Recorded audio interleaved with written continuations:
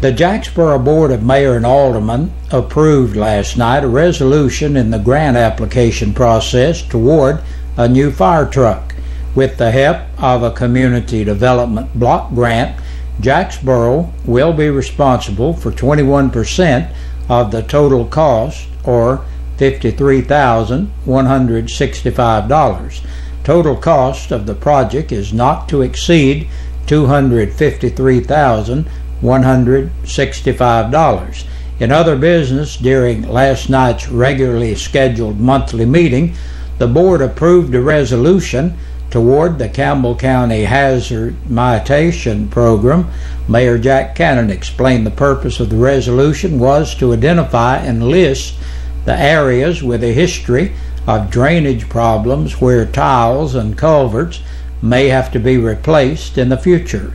In Jacksboro, those areas are Cove Street, Valley Street, Orchard Street, Gent Street, and Dog Creek near Wood Lake Church.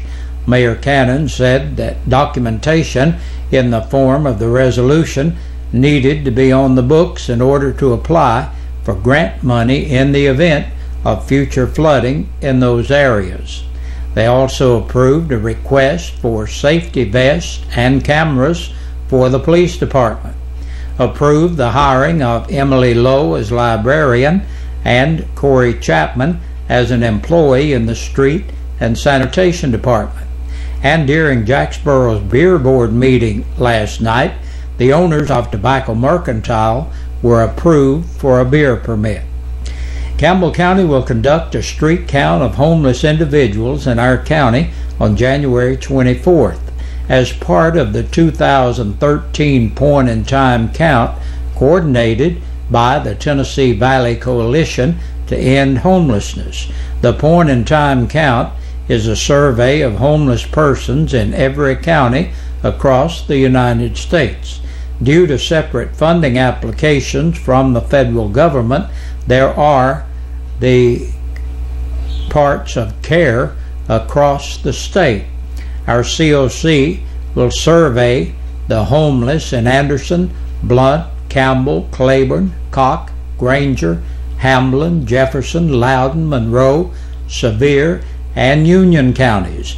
During last year's count, 777 homeless individuals were counted in our 12-county region. Homeless persons use a variety of public systems in inefficient and costly ways. While it may not be obvious, the chronically homeless create significant costs to local service programs. A recent study conducted in Knoxville showed that a chronically homeless person used approximately $37,000 in services per year. The point-in-time count seeks to identify the number of homeless individuals and families in Campbell County.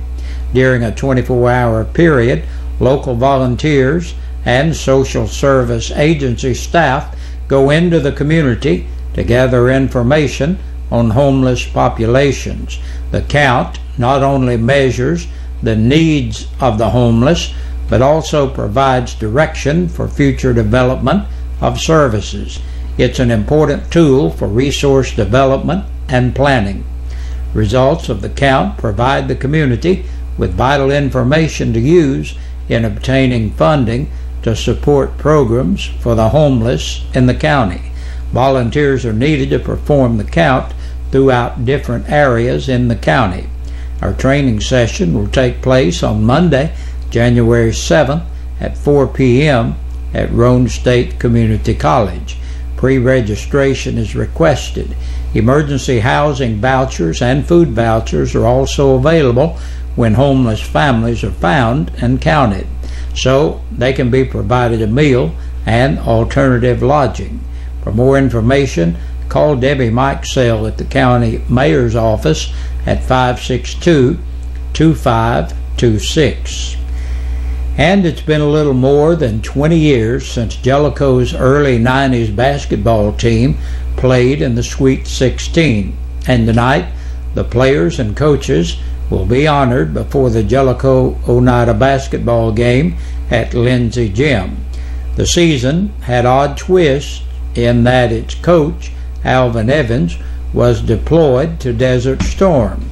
Fill-in coaches Danny Oakes, John Turnblazer, and the late David Chitwood directed the Blue Devils to a 26-win season. The Jellicoe season ended in the Sweet 16 with a final season loss to Chattanooga City. That group of Devils, finishing 26-9, will be recognized before tonight's boys game. Airtime is 8 p.m. over 1450 WLAF.com. And that's the news for this Friday. We'll be back with a press release from the Campbell County Sheriff's Department. And there are 8 people on our press release from the Sheriff's Department. 8 people booked into the county jail in the past 24 hours. Sterling Dustin Foster, 35, of Hilltop Drive in Oneida, for DUI. 29-year-old Allison Nicole Grissom of Broome Road in Knoxville, for assault and aggravated criminal trespassing. Matthew Calvin Lowe, 28, of Janeway Lane in Jacksboro, for domestic assault and aggravated burglary.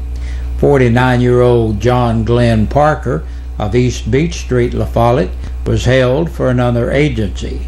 Christy Leanne Paul, 32, of North 12th Street, La Follette, driving while revoked and violation of the Tennessee financial law. 28-year-old Jessica Suzanne Quinn of Spartanburg, North Carolina, for driving while suspended.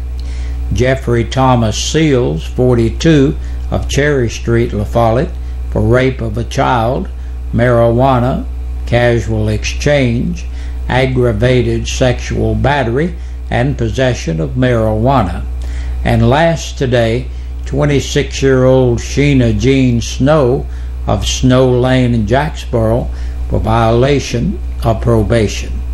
And that's a look at our end of the week newscast. Thanks for joining us, and please join us again Monday. We'll start another week and cap the weekend for you. Hey, Big Josh with you on this Friday evening. Friday already. You know, when winter temperatures settle in this weekend, and usually around 40 for highs and 20s for lows, is where we are here in January in Campbell County. Now, we won't be too far from those marks this weekend. Mostly clear and 24 tonight. Saturday it starts frosty. Partly sunny skies for Saturday and Sunday, and around 45 for highs both days. Now, we'll dip into the 20s each night for lows. Saturday, however, brings a small chance for rain, and then there is an outside chance of snow showers Saturday night. It's going to be a tad warmer next week, I promise you. Kinda. Well, that's our weather. Now, here's where we're at for tonight's lineup right here on Channel 12 TV. From 4:30 until 5:30, it's the Gateway Gospel Hour with Binghamtown Baptist Church. And then from 7 to 8, it's a Word of Life with Brother Don Allen. And then from 8 until 9, the Water of Life telecast with the Old Pathway Singers. Now, I want to remind you that anytime you're out of the WLAF radio as well as the WLAF TV coverage area, all you need to do is connect to our web channel on 1450WLAF.com. Click on the radio line to hear WLAF, or scroll down the left side of the page and click on the green screen link to see Channel 12 anywhere, anytime. Hey, remember this. God loves you, and we love you. Find you a good Bible-believing, Bible-preaching, Bible-teaching church and attend this weekend. Will you do that? Have a great weekend. God bless. We sing happy birthday to you, and may all your dreams come true. Happy, happy birthday. Oh, this is your birthday song. Oh, Celebration all night long. Oh, May all you Hey, Big Josh with you on this Friday evening. Once again, we're going to do the birthdays and anniversaries for you, and the birthday club and the anniversary club brought to you by WLAF and Eastside Pizza and Deli. Looking at our birthdays today, Tammy Payne celebrating. Happy birthday to you, Tammy. And Rita Burge is having a birthday today. Happy birthday, Rita. And Larry Red Wilson, 63 years old. And we want to say happy birthday to Red. So if you're having a birthday today, we want you to have a great day, but remember, you got to have your name in here in order to qualify. We're not showing any anniversaries today, so once again, if you're celebrating your anniversary, you have a good one, but we need your name in here to have to make you qualify for the drawing. And we're going to give you the winners right now of our anniversary club and our birthday club. Looking at our anniversary club, congratulations to Judy and Clifford Cadell. They were married 49 years this past Tuesday. So congratulations to Clifford and Judy. And our birthday winner this week is Wilma Wilson. Wilma had a birthday on Tuesday. So happy birthday to Wilma, and congratulations once again for winning a birthday dinner for two from WLAF and Eastside Pizza. Hey, I've talked my way out of town. I got to get out of here. Have a great weekend.